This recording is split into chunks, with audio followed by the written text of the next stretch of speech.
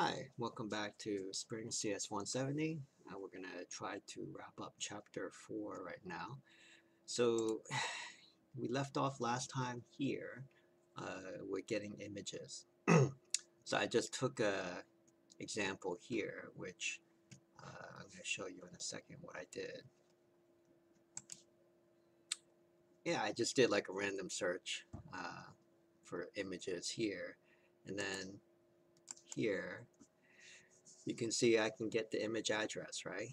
So the image address is this, right? So what you want to do is you want to put the IMG, you say source equals, and then wherever your image is. Now, in this case, I happen to be getting it from like a URL, but you could also have the file locally on your computer. So you would just point to that local file if it's in the same directory as your HTML page. If it's not, then you know based on our past lectures how to use the relative path to go and source that image. Okay. Uh, oh, actually, I misspelled this, huh? So Rutgers. Okay. And then you have the sizing here. Okay. Um, I'm gonna have the image, and you can see things like this, right? So how do you want to position it? There's a couple of different ways you can position it. You can align it to the top, the bottom, left, right, floating around. Um, and this is what it's talking about. So you put the image up there and either floats left or floats right, and then the text goes around it. So let me show you what that actually means. So here, again, I'm going to post this up after this lecture. I added some stuff after what we did for last time. You can see here's the image, right? And then here you can see float right. Okay, so what does that mean? That's what that means, right? I just put all this random text here, and I also put a URL here too, using href, right? So here you go, right? So I put all this random text here, it's floating to the right, here's the image, right? And then I just put in a URL here. What is this URL? You're gonna see this, right? Again, just another opportunity for you to play around with this, right? So the bottom line is you have this image, in this case it's a smiley, and then you can play around with it. In this case it's saying float right, and then there's some other attributes you can set in terms of the width and the height. Okay, so again, I encourage you to play around with these type of things. I'm saving this to the file, I'll upload it shortly, and you'll see that, right? So that's image, right? So just make sure you know what that means. So you have the image, blah, blah, and then you can do some different stuff with it, width, height, floating, and whatnot. And you can see that if you kind of search around or play around with the different things. And then the last part is tables. I'm just going to close this out here. We don't need this anymore. Remember, here's the href with the URL. Do try this. I encourage you to do that. Okay. Let me see here. Now, tables is the last part here. This is pretty important. So I do encourage you really to come up with an example of tables and playing around with it in different ways. And keep that as your notes for when you actually have to go into the exam. In fact, as part of my extra credit, I'm going to encourage you to essentially copy down this code, write this code down, and then add to it also. Add some formatting stuff and colors and whatnot to it. And then you can use that as a reference when you go into the exam. Okay? So what does that mean when you do a table? So it's sort of like further up when we were doing the list, right? You just have to follow the format on how to set up a table, okay? So let me go over to here, okay? So I would suggest for extra credit, you would start with this, right? So type this in. You can even add it to the file that I'm giving you, this week 4 table list tables, or list tables, I should say. Put this all in, right? So look at all the different parts of it. So on the outside, you have the table, right? In this case, we're going to set an attribute, right? We're going to set the border equals to 1, right? Try 2, 3, 4, whatever, right? Play around with the border, see how you can resize the border. And then exactly how this maps out, right? So you can see the caption here, which is this right up here, the top part. And then within that, you have this header, right? TH, right? TH, and you can see it's right here, country and languages, right? Notice the bolding part, okay? Now the other thing to notice, this idea of column span, that in that case is taking two, and what that means is you can see, look, languages, Dutch and French, right? These two columns here, that's what column span means. It means like the top part here, this caption part, the header, I should say, the header, is taking up two of these columns. That's what column span means. So it's kind of like merging the columns into one, just for the header part. If you had you can imagine if you had another column here on the right, and you do column span 3, you would cover 3 columns, right? So on and so forth. Again, I encourage you to play around with that. And so then the top label, the header label is languages. You can see that here. Okay, languages. Okay, so that's the header part, right? Notice each one of these things in the table is a row, right? So that's why it's TR, table row, right? And then table row again, table row. So the only difference between the top one here is this header one, and then TD, right? So you could do it without the TH. You can just do TDs all the way down, right?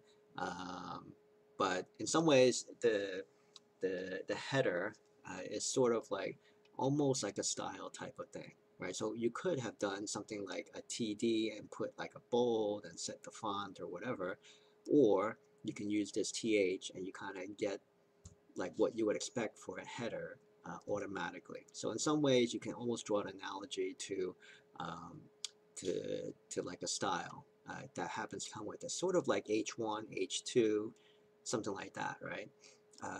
So you have the TH, right? You don't have to do it this way. You could do TD, but I think it's nice to do it with the TH, and you almost kind of explicitly show it that way.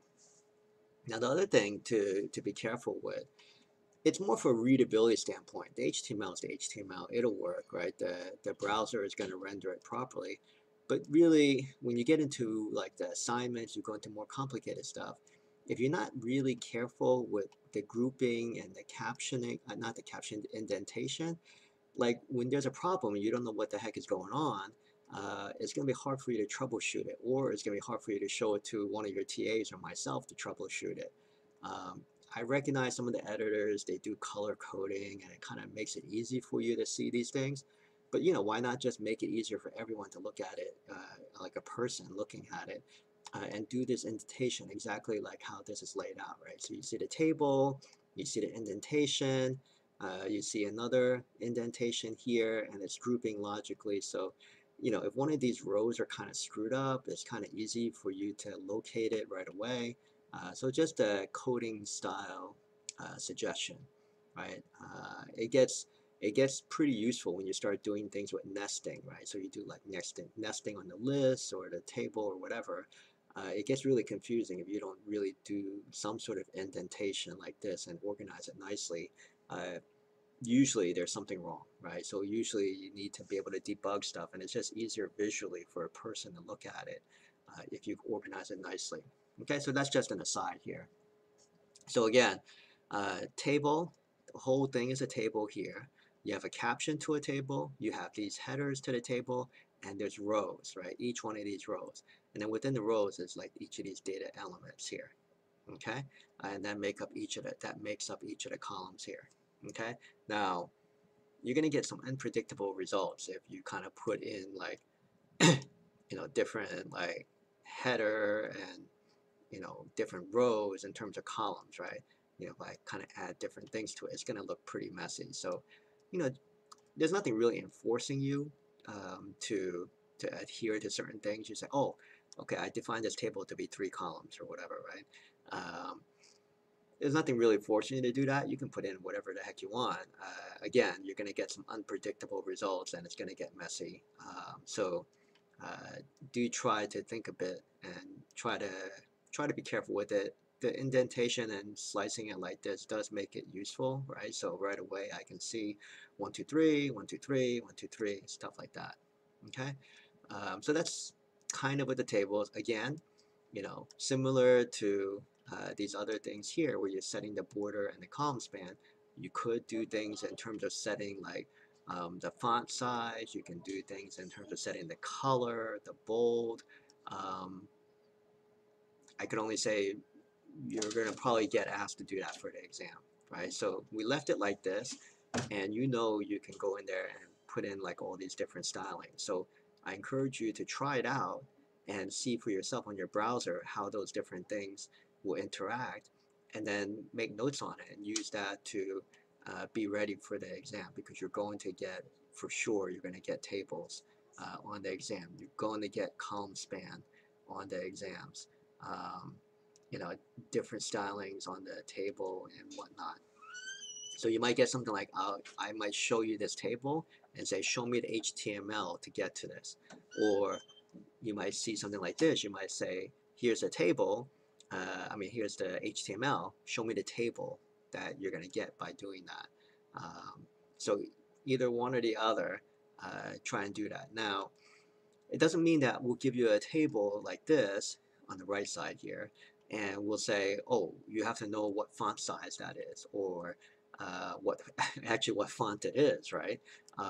It doesn't mean we're going to do something stupid like that, right? But do try to look at a table and say, okay, what kind of HTML I'm going to be able to use to generate that, right? So for example, like this languages part here, you got to know that you have to use the column span to be able to do that. Okay, it's important. That's why I'm kind of mentioning it a few times. If you want to be ready for the exam, this is what you need to do, and that's why I'm kind of making it part of the extra credit for you to kind of write this down and use it as part of your notes for the exam. Okay, so let me see if I missed anything here. Yeah, so I mentioned this, right? So you have the caption, you have the header, you have the column span. Those are important. Make sure you understand how to do that. Um,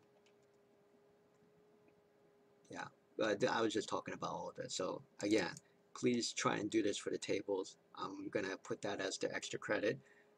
Whether you want to collect extra credit or not doesn't matter, right? But it behooves you to really get this part down, because you're going to get at least a couple questions on the exam with respect to table. So do try and practice that.